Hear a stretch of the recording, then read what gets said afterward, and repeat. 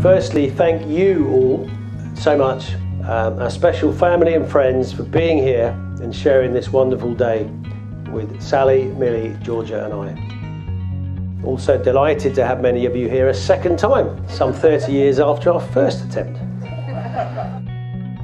You're a little less feisty this time around. However, you remain just as beautiful as you were 30 years ago. And today you're even kinder, funnier and more elegant. Yeah. I am one very lucky fella. I think it's twist and tangle of fate that brought my heart to you. Trying to describe love is one of our favourite pastimes. We use the words we have to write stories and poems and songs about love. And even though we describe love in different ways, and even though love can look different from one person to the next, we all know it when we see it. Sally and Paul's love story goes back a long way. They have been here before. They know each other so well, and you both know you are the one. As you both told me on separate occasions, you believed everybody has a soulmate, and you know you have found yours in each other. Love is a miraculous gift, and a wedding is a celebration of that gift. We have come here today to celebrate this gift of love and to add our best wishes and blessings to the words that will unite Sally and Paul in the bonds of marriage. We have all loved in our lifetimes, and in this moment we're reminded that the ability to love is the very best part of our humanity. Sally and Paul, if there's anything you remember from today's ceremony, it is only love which can make it a glorious union, and it is by love that your marriage shall endure.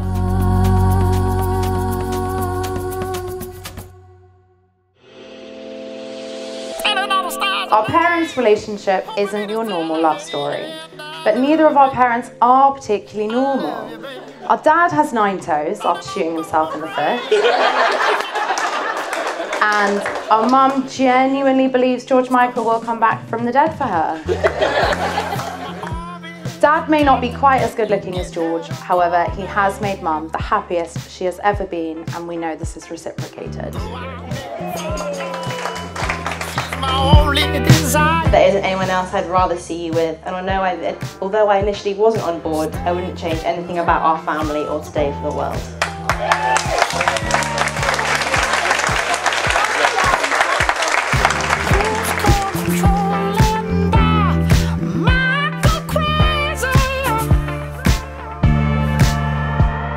Everyone in this room knows the undeniable bond we both have with our mum, and this is solely down to her commitment to us since the days we were born.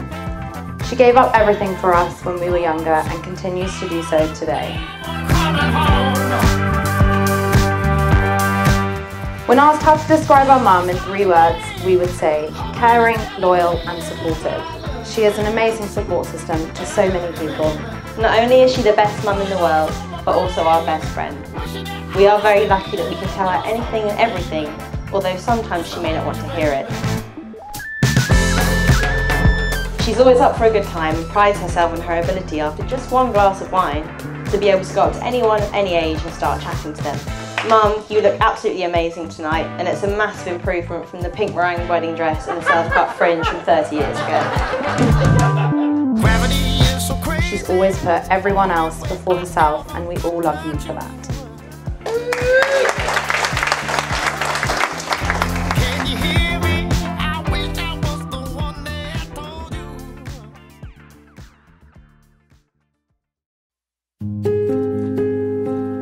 To many, it's obvious that since we have been back together, you've absolutely made me the happiest man in the world.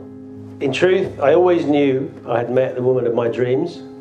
Sadly, I was too young and too dumb to fully appreciate that at the time.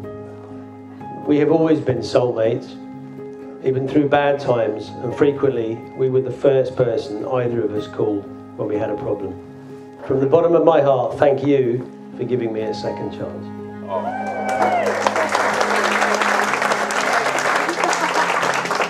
Having been on gardening leave for 20 years, I've definitely grown up, And I promise you here tonight, in front of our girls, family and friends, I'm going to love and look after you and never let you go again.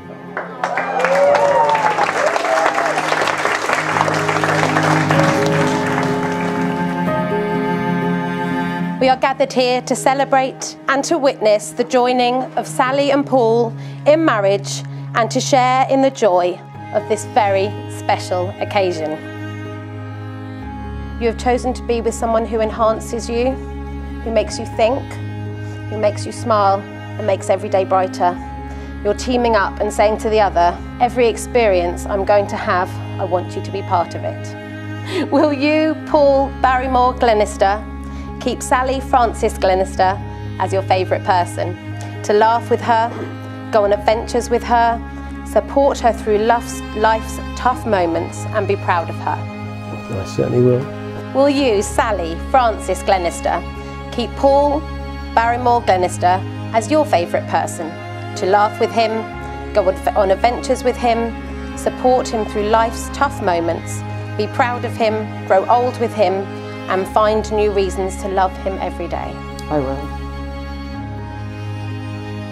Sally, I give you this ring as a sign of my love and my lifelong devotion. Wear it and know that I love you.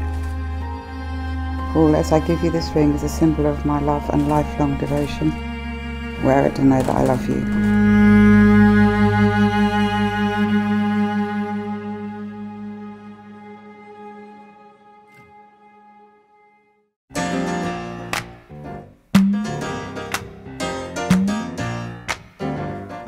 Thank you. Hands up who did the second time club?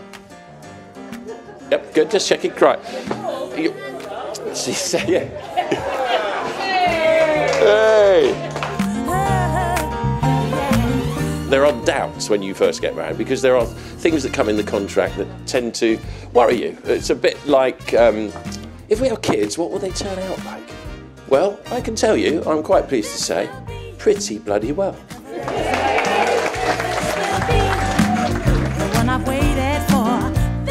I stand before you today a very proud man. Proud to be Paul's friend and to have been asked to be his best man, but mostly because I'm a best man whose work is finally done. Because it was myself, along with Danny, who introduced Paul and Sally some 35 years ago. And whilst there have been a few bumps in the road along the way, our matchmaking skills were not as bad as we originally thought. Paul and Sally were married after 5 years of courting on May 11th, 1991, some 30 years ago. There then followed a period which Paul recently endearingly referred to as gardening leave.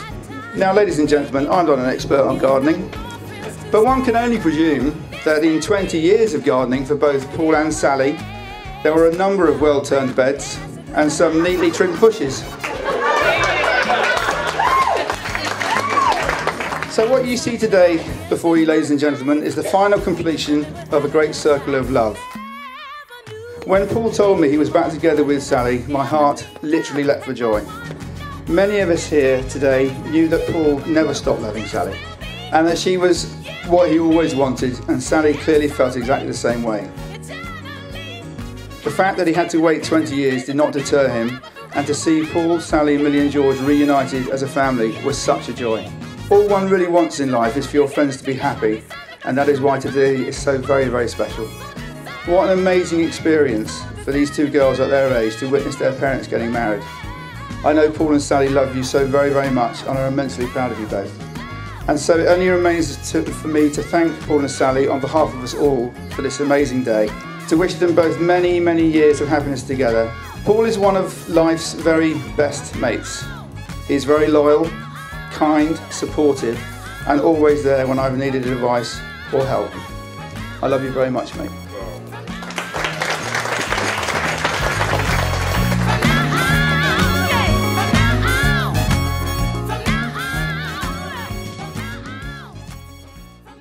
A very special thank you goes to Millie and Georgia. Unbeknown to you, or indeed us at the time, you played a significant role in enabling Mum and I to enjoy each other's company and bringing us back together again. You've both been incredibly supportive, and I believe the four of us now are lucky enough not only to have the family unit we never had, but to have an amazing and special bond between us all.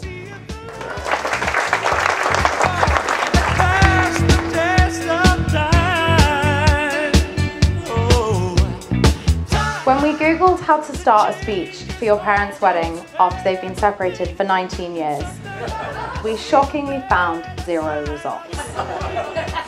This is possibly because it's never happened before, or more likely to be because the kids that it has happened to are too scared to write about it online. Even though they pretended to hate each other for 19 years, and still sometimes do, it is clear the love they have for each other is eternal and something we both hope to find. We would like to finish by thanking our parents for getting back together for several reasons. Firstly, we've never seen our parents so happy. Secondly, it's incredible to be a family of 4 again. And thirdly, we now have a spa and cinema room in our house.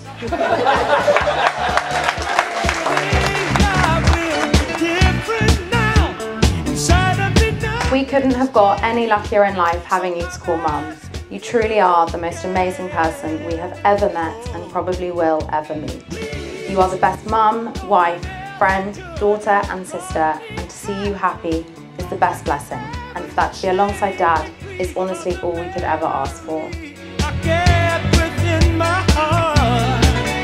Dad, you are truly the best. The relationship we have with you is irreplaceable and you have no idea how much you mean to us. You're thoughtful, caring and full of love in everything that you do.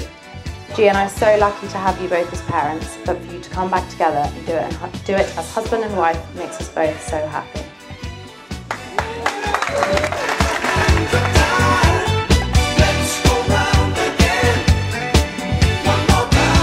I'd like to propose a toast to Sally. You look simply stunning today. This is going to be a happy ever after.